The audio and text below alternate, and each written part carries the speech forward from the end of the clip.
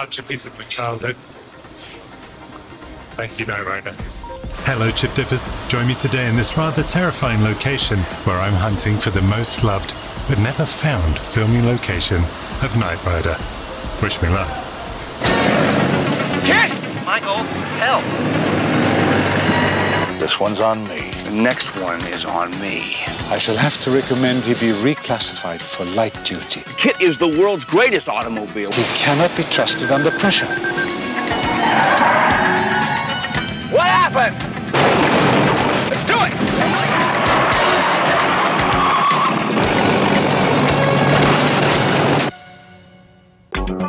Retro Recipes, a pixelated flight into the nostalgic world of a man whose tech no longer exists. PERIFAX, a grown-up young loner on a crusade to champion the cause of innocent childhood nostalgia, the curious, the powerless, in a world of distracting peripherals that operate above old-school law. Retro Recipes.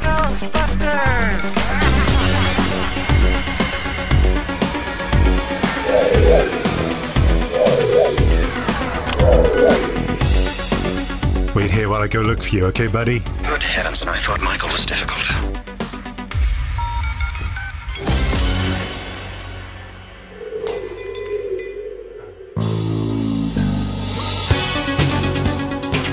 So, for those who haven't seen Junkyard Dog for 40 years, or maybe ever, here's what you need to know, along with some of the coolest music ever heard in a TV episode, thanks to Don Peake.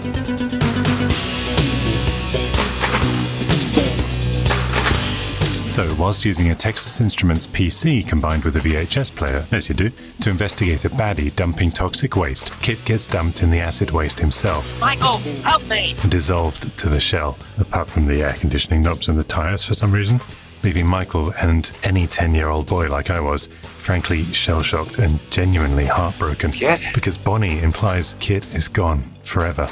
Still, they use that Texas Instruments PC to reassemble Wilton Knight's original team to try to rebuild KITT, and the bulk of the episode takes place here, at the workshop inside the Foundation for Law and Government. They do rebuild him, but he has a crisis of confidence, so they rebuild him some more, but he has a crisis of confidence some more, until Michael quite movingly shares his own experiences with PTSD from the events that took place in the pilot episode, to which his partner KITT regains his faith in himself and in their partnership, and puts the baddie firmly in his place, which happens to be the same acid pit. And the place that we're going to try and find is that flag workshop itself. You thought it was a TV studio? Haha, it's not, despite all those blinky light computers. But I will mention I tracked down exactly where the acid pit was and tried to gain access, but it's private property, no longer available for filming. It is interesting that if you go back in time, you can see those two buildings that served as the baddie's headquarters right next to the acid pit. That's it. But sadly, they were demolished a few years ago, and it looks like they're doing some building work there now. You can see the foundations going in. Maybe I'll crack that for a future recipode, but for now, let's hit the road in KITT in search of the foundation itself. Now, as you may remember, at the College of Canyons is where I filmed a lot of the Other locations from Junkyard Dog. Now, I won't show you all those again because you can check out that video after this one, but I have received a tip-off and a map from a top-secret source that one of the most iconic locations is actually back there, and I didn't know it was there. It's the automotive division at the college itself, where they teach all about car repairs. And there are three main places that I want us to find. Firstly, the main workshop with these distinctive bay doors, where you can see KITT actually gets moved from bay 3 to bay 4 to bay 5. Secondly, this break room where Michael reminisces about his dissolved buddy. And lastly, this corridor, where he plots his revenge with his Woman of the Week. And of course, just the building itself. So distinctive, so special to me as a Knight Rider fan. So I'm driving there now because I've sent them 3 emails and tried phone calls, and I can't get a reply. It just means they just don't really know how to handle it and probably are not in touch with how important, of course, Knight Rider really is to the world, because it is the middle of the day and they should be open. So I'm just going to not roll up the doors, or maybe roll up in KITT, knock on the door and see what we can see. Fingers crossed.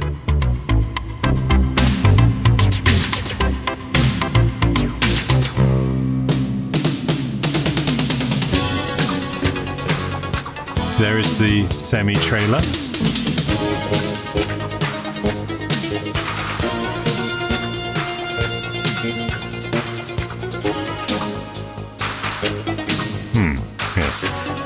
fit through here? I guess it's allowed. I've clearly taken a wrong turn, okay? Let's try this again. I should probably just consult the map of the college, huh? So these are the locations we found in that previous episode, but rumor has it that here is the general area where KITT was rebuilt. Now, full disclosure, it is very unlikely the building is still the same one, but it's worth a shot. Hey, you've got a black Tesla, not fair. I think we go up here. I mean, I'm going to be honest, at this point, I'm lost. I see buildings with roll-up doors down there. Very confusing. Oh, look.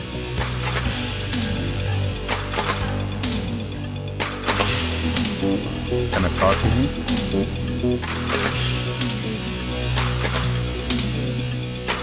Wow, this is a junkyard.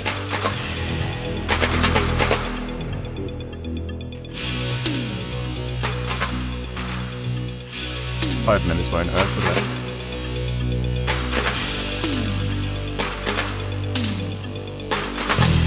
My heart is racing. Oh boy.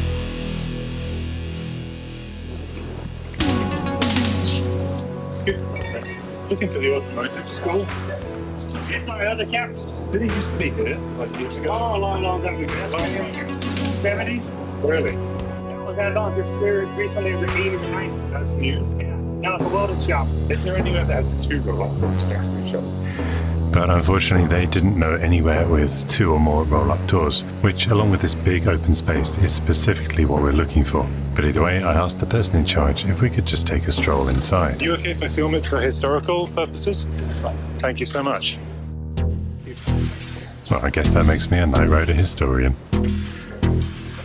This is a new building. It's no wonder it's completely unrecognizable. Remember, we're looking for things like this side break room, which should be at the back here, but there's just nothing like that.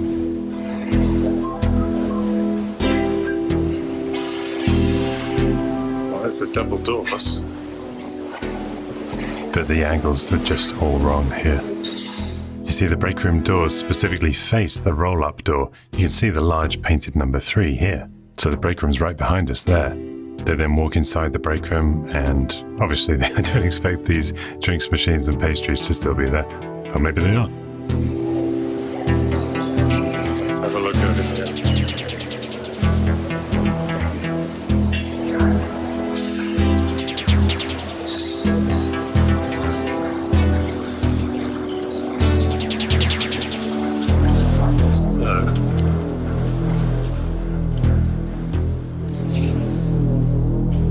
Question is to get my bearings.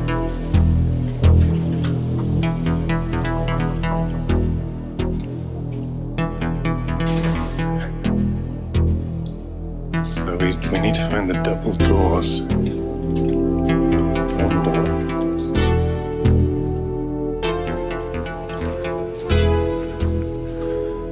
So confused because we need 2 doors, don't we?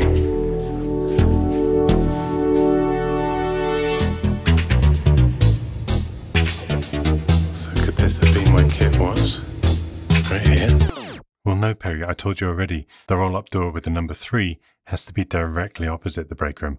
This one's too far off to one side. Don't you listen to me when I talk to me? Of course, so much changes over time, doesn't it? But there was a sign on the double doors that Michael went through that actually said lecture hall. That's how you know it was a classroom. I'm authorized. Could this be the lecture hall? If I go out, am I not going to be able to get back in? Yeah, that's the end of the building. Oh, wow. Now, if we whip out our flag top-secret map, all this exploring is actually really helping because, trust me when I say this place is really confusing to walk around, but we can now tell that we are firmly in this part of the Foundation for Law and Government. I don't know how that helps us, but we're on the map. Let's see if this is open. I doubt it. Oh. Hello? That's scary. Yes, somehow this just turned into Halloween night instead of Knight Rider. But after a lot more exploring, hunting for those roll-up doors, I found myself in this classroom. Is there a light switch? Absolutely terrifying. Which doesn't help. Okay. Hang on, there's a corridor through here. I rattled this chain real good. Now let's see if you were right. He's going to do it.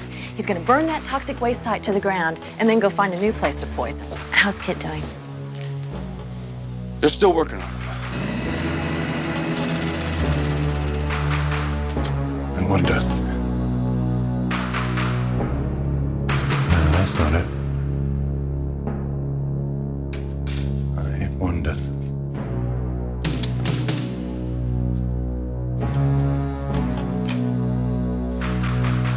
Computer lab.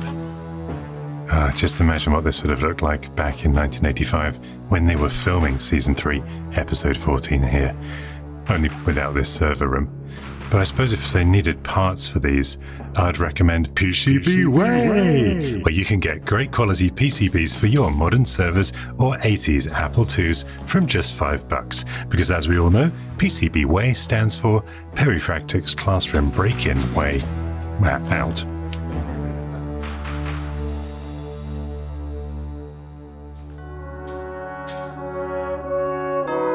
That is absolutely it, isn't it? This was absolutely the corridor. I'll be the eyes and ears for both of us. Both of us? Man hasn't got a chance. How's KITT doing? They're still working. You can tell it's the same because the light fixtures are the same. And although they've removed the signs that were in shot, they've still got the old-fashioned signs right here. Oh, sorry, didn't mean to scare you. Scared the poor guy coming out of his toilet break. He's going to do it. And he's done it every time someone tells him before. He's going to burn that toxic waste site to the ground and then go find a new place to poison. Friend, I wouldn't ask him to do but he's going to be looking for me now. Okay, I wish I could have filmed what just happened. So I was just taking a quick break from filming and looking at reference footage to kind of match, to screen match. And a lovely person came by and I said, excuse me, and she said, oh, that's okay. And I said, hey, you don't know if any Knight Rider filming locations here, do you? And they said, no, not really.